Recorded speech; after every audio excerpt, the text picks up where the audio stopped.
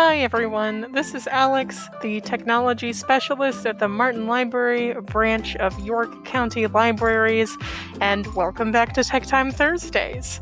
Today we are going to be talking about creating a PayPal account and kind of just the ins and outs of what a PayPal account is, how it can benefit you, when you might like to use one, and so on and so forth.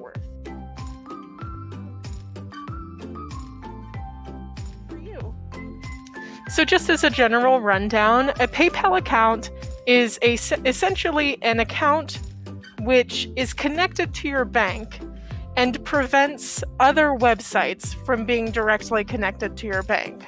So, for example, if you've ever been trepidatious about purchasing something online or giving a website your card information, PayPal is a pretty good resource for you.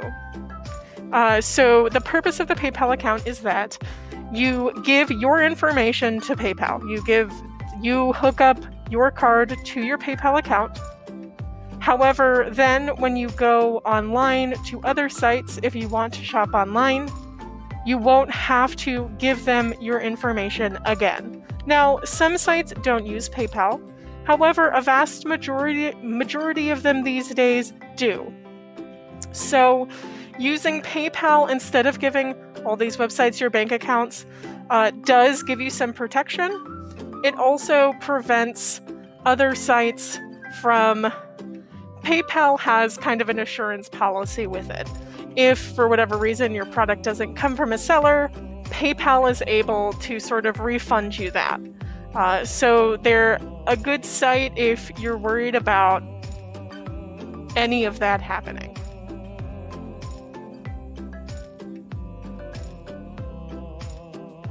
So currently we're on Google. I'm just going to navigate toward PayPal. For Google, we can literally just type in PayPal. And it will take us, we're looking for paypal.com. Now when we get here, it's going to immediately offer us sign up for free. So we can sign up here. We can also sign up in the corner if this isn't here. It says login in the corner and then sign up. So let's sign up for free.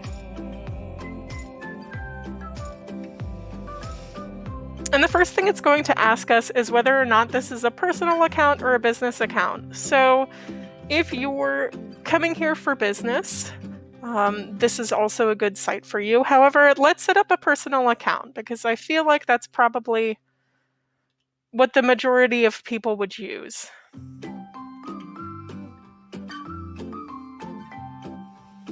Okay, and now it's going to give us an advertisement essentially offering the PayPal app. Now, the PayPal app is perfectly good, very helpful if you do a lot of shopping on your phone. So if you would like to download your PayPal app, you can just continue to the App Store or Google Play. Of course, that is if you are doing this on your smart device. If you're doing this on a desktop, it kind of will bug out on you. So let's continue to the website because I'm on a desktop.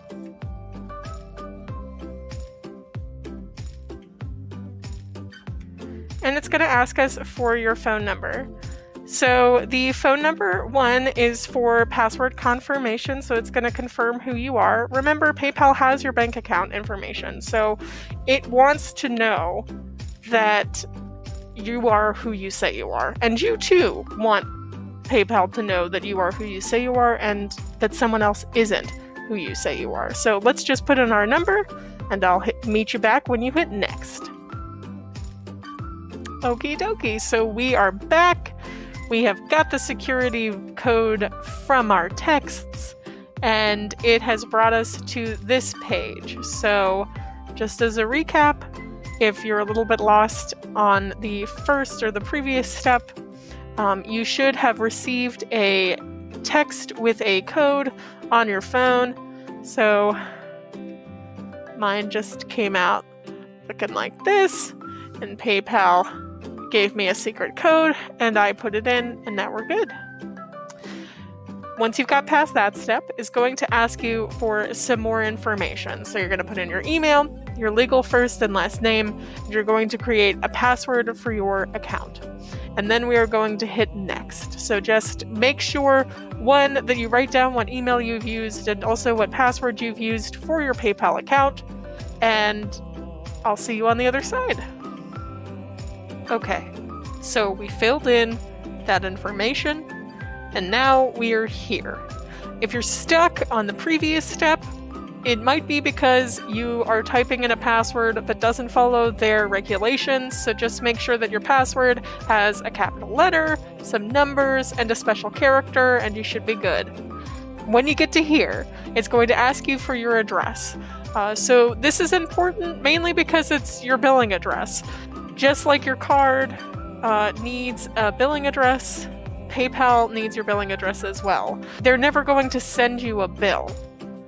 It's just that when you use your card and you put your card into the internet, the bank wants the security to know that it is really you who has used the card, and a part of that is your billing address. So for the internet, when you purchase something, your billing address needs to match the one on your card, or your card will be rejected. So this is important and this is necessary, and they're not going to send you weird letters, I promise.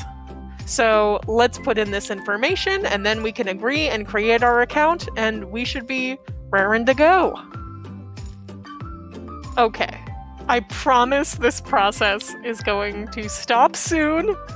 This is it. This is the last thing. And it is going to essentially ask you if you want to start purchasing things or start sending money to others. So this was something that I neglected to talk about when I was talking about PayPal, so forgive me.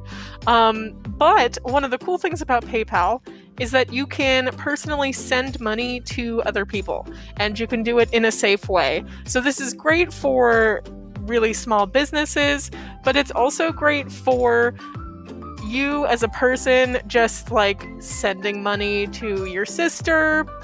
Often I send money to my brother after we go out to eat food, so that we split the bill, but we only use one card, so we don't have to, make a whole extra scene at the restaurant. I can just send him the money later via PayPal, and it's a completely safe thing to do, and he gets it immediately.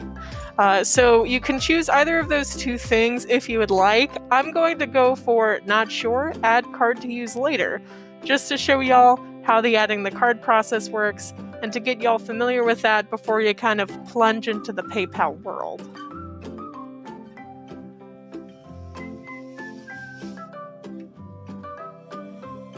Okay, so here it is, the part where we link our cards. So you're going to link your debit card, put in all of the information that you're used to having in there, and then you should be able to link your card and be good to go. Now you can link a bank instead.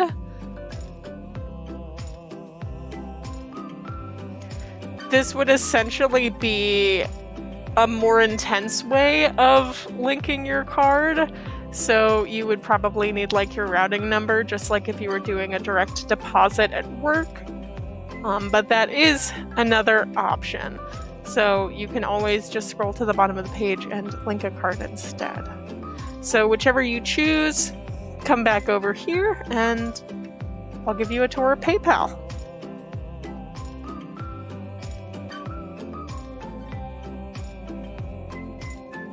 Okay, so welcome to your new PayPal account.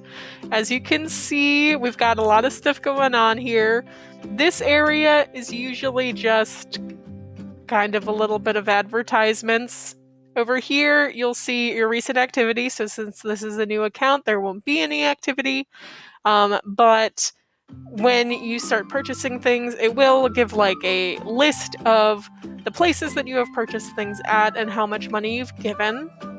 And it'll show your banks and cards here and whatnot. So up here, these buttons are pretty important. We've got the send button. Sending is... Okay, so when you want to send money, you'll either need the person's name, email, or mobile number. It'll depend on which email or phone number is linked to their account. So make sure that you send it to the correct person. I would definitely recommend using an email or a phone number before you just type in someone's name.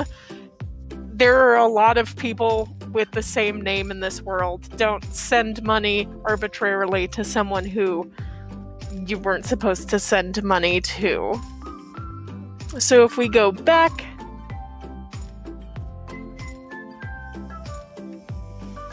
we'll see request money. So you can request money from people if, for example, you're having you're going out to the movies and you bought all the tickets for your friend group and you want to request the money that they owe you. You can do the same thing, put in their email or phone number, and then request a certain amount of money from them. And so that's pretty much how it works on the PayPal app itself. Once again, recent activity will show you kind of what you're doing and what's been happening. If we click on this link, it'll give us a better understanding, a more thorough understanding of what we have purchased in the past. So just like looking through bank statements, this is a good way to check that everything is okay and your money is being spent by you. So next up, I'm just going to show you how to use your PayPal account just in a normal checkout setting, and then that'll be it.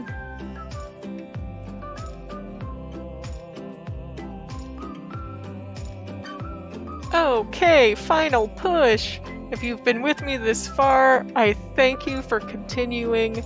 This is how you check out with PayPal online. So, I am at barnesandnoble.com because I work at a library, and my brother, for Christmas, really wants the book The Stationery Shop.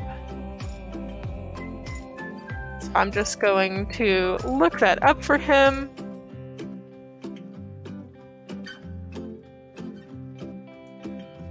And there it is. So let's click on it and decide whether or not we want to purchase him a paperback or a hardcover. I think he prefers paperback, so let's do some paperback and add that to our cart.